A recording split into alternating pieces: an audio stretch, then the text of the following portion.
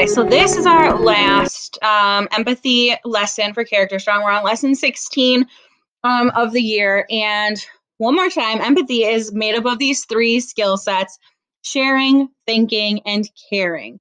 We can improve our ability to tune into what people are feeling, try to better understand people's perspectives, and continue to close the gap between wanting to help and actually doing something to help.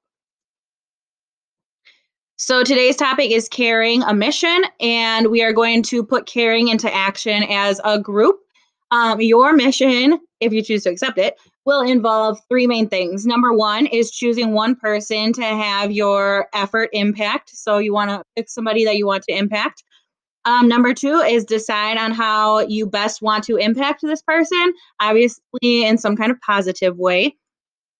And number three is creating and delivering your act of care. So you're going to identify a person in your community. So it could be at home, at school, your neighbor. It can be any community that you want that would benefit from an act of caring. So here are some questions that might help, excuse me, that might help you pick who you want to work on. So number one is who in your community is experiencing need. Two would be who would be surprised or just delighted or happy by an act of kindness right now. Number three is who do we know enough about collectively to make a really meaningful impact with? So you can think of any of those for who you want to impact. And once you've identified the person, you're going to talk about an action. So there's a few questions now that can guide your thinking on how to act for this person. So do you want to complete this whole project today, or do you want to give yourself a deadline and some actions to do outside of like right now? If we know a need, how can we best meet that need? What is the most creative or unique way to meet their needs? Or how do we make sure that the action feels like it's coming from us, like ourselves? I know it's as a group, but you guys, this is going to be your character dare pretty much for this week. And how do we bring individual voices forward to show both collective and individual caring? So once you figured out the action, we're going to actually do it. So that's going to be the character dare part. So we're going to, over the week, keep these things in mind. Whatever you do, make sure that your voice is in the final product. Sometimes the way we deliver something can be just as powerful as the things we are delivering. So overall, your goal, let me go back, for this character dare is you're going to identify a person in your community that would benefit from an act of caring, and you're going to deliver that act. So it could be, so I'm trying to find where it wrote. It could be just sending like a teacher like a nice little note saying, I appreciate all you've taught me this semester because we're ending on this semester.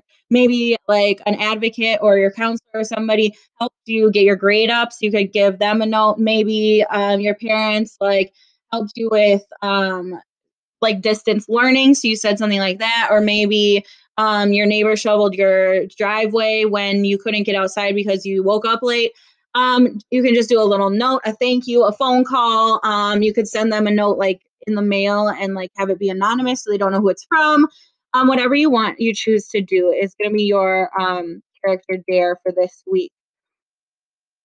So these questions will be on your exit ticket. So I'm just going to go to our what's it called? Our quote. So then our quote is for this week is true forgiveness is when you can say thank you for that experience.